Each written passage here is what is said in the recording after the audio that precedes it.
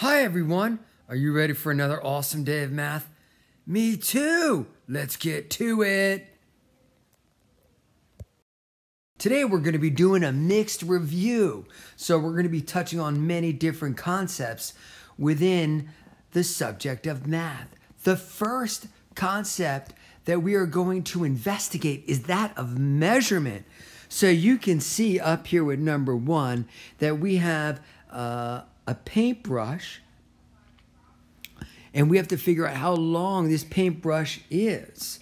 First thing we need to do is make sure that the object, in this case the paintbrush, is starting at the 0 mark on the ruler. And here we can see, okay, it is. Otherwise we might have to do some subtraction, but in this case we don't have to do that. Now, best thing to do here is find a straight edge and put that on your paper or on your iPad. You can see that this is going to come right up to that 13 centimeter mark there. So let's go ahead and write 13 in here. And that was easy. Let's take a look at number 2. All right, number 2, two-part question for number 2. First part reads, 57 is the numerator and 87 is the denominator. All we have to do is put the number in the right place, and you guys and gals are all pros at this and can do this no problem at this point. Numerator, number at the top is going to be your 57. And denominator, remember the D in denominator represents the down number. In that case, it's going to be 87. All right, we'll do the second part of number 2 together as well. And it reads 66 is the numerator and 97 is the denominator. So we'll go ahead and put that in there. All right, 66 is my numerator, the number up top, and denominator, D in denominator for the down number. The number down there is going to be 97, right? Oh boy, this is too easy. We need something more challenging. Oh, finally, we have a complete the sequence.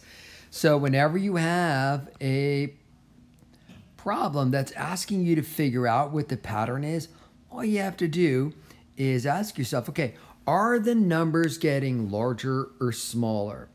And our numbers here are increasing in value, 15 to 18, 18 to 21. So that means that we are dealing with either addition or multiplication.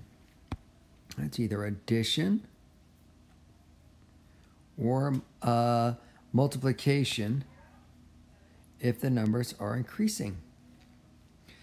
So let's see.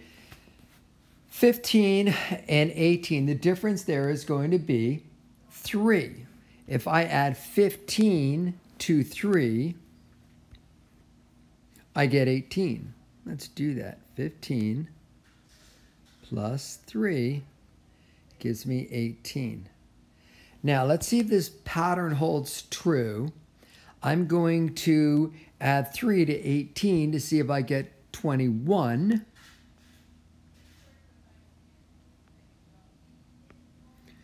8 plus 3 is going to give me 11.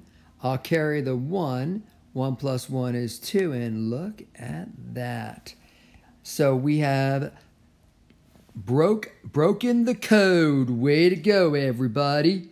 Now, all we need to do is add 3 to 21 and find out what our next number is. Well, 3 plus 1 is going to give me 4. I'll bring down the 2. All right. So I'm going to use 24 as my next number.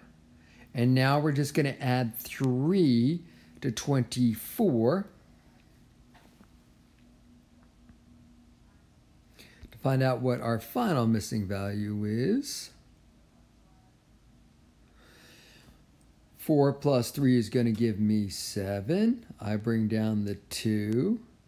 So I have 27 as my last number.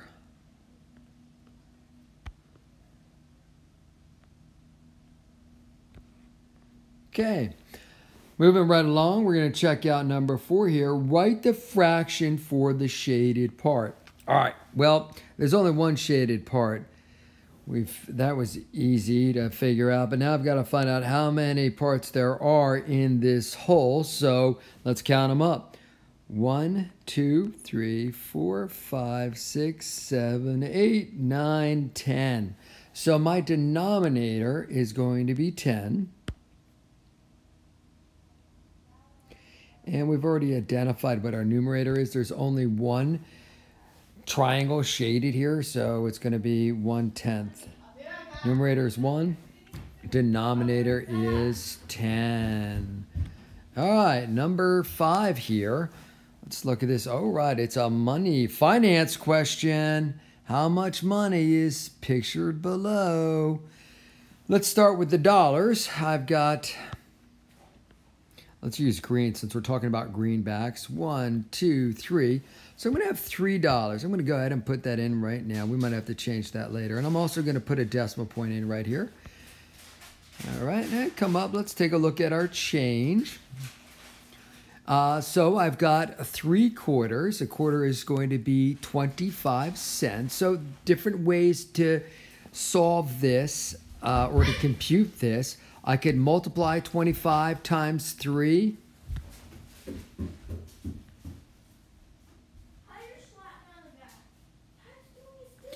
Or I could add 25 3 times. I'm just going to multiply 25 times 3. Let's do that. 3 times 5 is 15. So I'm going to put a 5 here. I'm going to carry the 1. 3 times 2 is 6. Plus 1 is going to give me 75. You might have even already knew that. That 3 quarters gives you 75 cents. But we're not done yet here. We have 3 dimes. And what we're going to do is we're going to count by tens starting with 75. Okay, so I'm going to start, I'm counting by tens. Oh, I erased that. I thought maybe that would just highlight that answer. No worries. I'll just put that back in there. That's kind of what I was going for. Anyway, so starting with the 75, we're going to count by tens. And how many tens are we going to add? We're going to add 3 because I have 3 dimes. So 75, 85, 95, 105. All right. So we are going to be changing our dollar amount down here because we started out with $3 when we just counted the bills.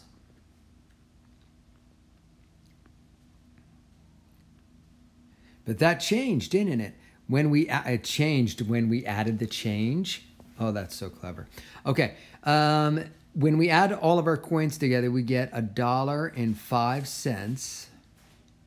So now I'm going to add my cash plus my change, and we will get 5 plus 0 is going to be 5. 0 plus 0 is 0. Don't forget your decimal point. That's super important. And 3 plus 1 is going to give me 4. So we arrive at the answer, $4.05. And we'll put that in red here. I'll circle it anyway in red. That is our answer. Yay! All right. Write the correct number in each blank. They give me the number 672, and you really have to just be able to determine what number goes in what place value for this. I like to start on the right-hand side with a problem like this because I know that this number is always going to be, in this case, it's the 2. The 2 is represented by the 1s. So I'm going to come over here, and I'm just going to put a 2 in my 1s. Place value. And then moving to the left, the next place value is going to be this, where the 7 is going to be the 10s. And so I come over here and just put the 10 right here. And last but not least is going to be the 6, which is in the hundreds place value. If you ever get stuck with a problem like this, I suggest just saying the number out loud. That should trigger your memory, and you'll know where to go from that. So if you say 672 out loud, okay, you've just identified where the hundreds digit is located, right? And then it's a lot easier to go from there. Let's look at the second page, and we are starting up here with a word problem. The height of a building is 368 feet. Okay, that's pretty high. Round the height of the building to the nearest tens place. Oh, good, another place value question. We just tackled one of these, so I know you're ready to answer this one. I've got the number 368. And they would like us to round to the nearest tens place. I'm going to highlight that because that's important, right? So I have to identify what number is in the tens place.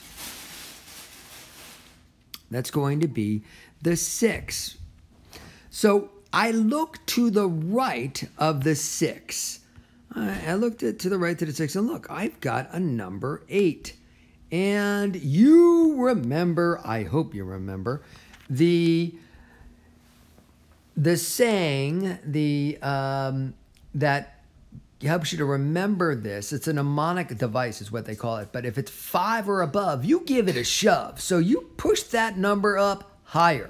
Shove it up. So this is now going to be rounded to 307. Now what happens to the 8?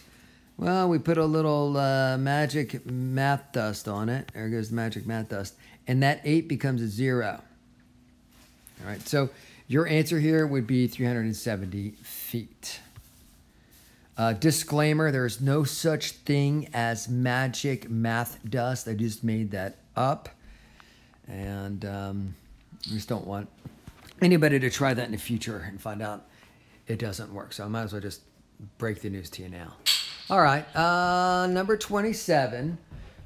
Is angle E larger or smaller than a right angle? All right, well, a couple of things happening here.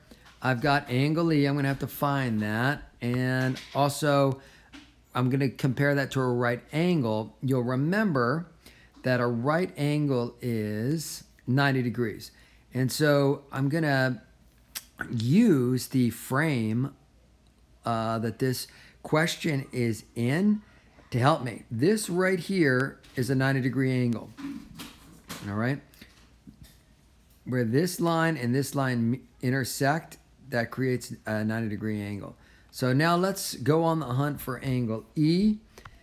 And okay, there's angle E right here. The question is it smaller or larger? What do you think, Cooper? Cooper, that's not the right answer. But don't worry, you have another shot. Yes.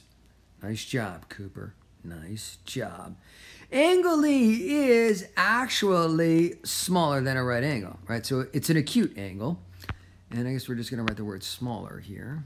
Smaller.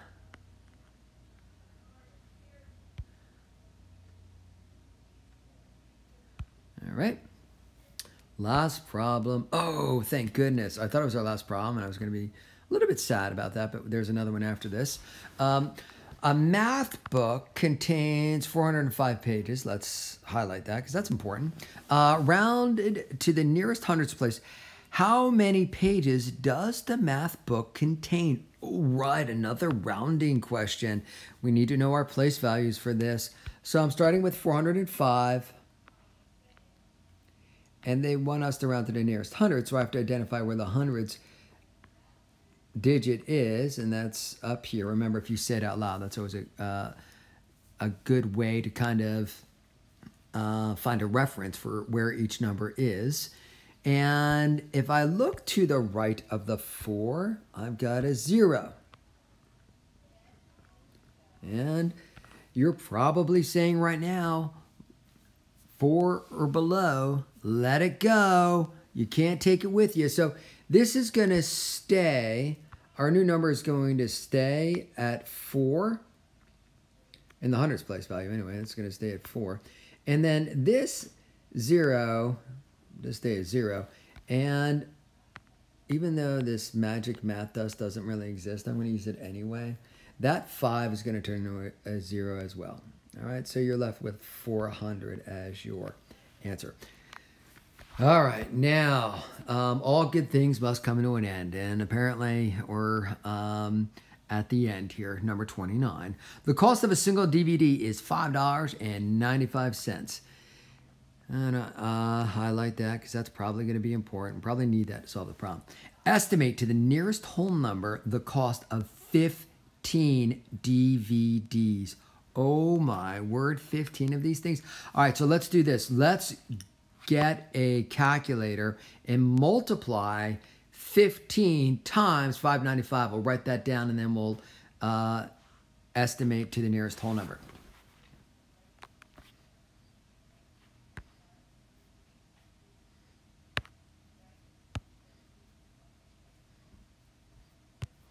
$15 CDs and a little advertisement here. We don't need that. 15 times the price of the CDs, which is $5.95. Don't forget that decimal point. And you get $89.25. Okay. So $89.25.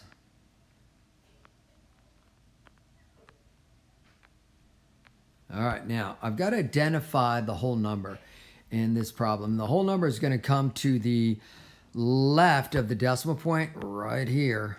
Okay, this is my whole number, the $89, because it's on the left-hand side of the decimal point. And I am now going to either round up or keep it or round down. And so I'm going to start with my 9 here, and I'm going to look to the right. And what do we have? We have a 2. Remember, 4 or below, let it go. Did you think I was going to sing the Let It Go song? No. All right, so this is going to be estimated at $89 flat. A lot of money. But 15 DVDs, I mean, that would be that'd be a lot of movie watching. All right, so coming over here, I guess we'll just write this down, $89. All right, guys and gals, have a fantastic weekend. Email me if you have any trouble, and I will talk to you on Monday.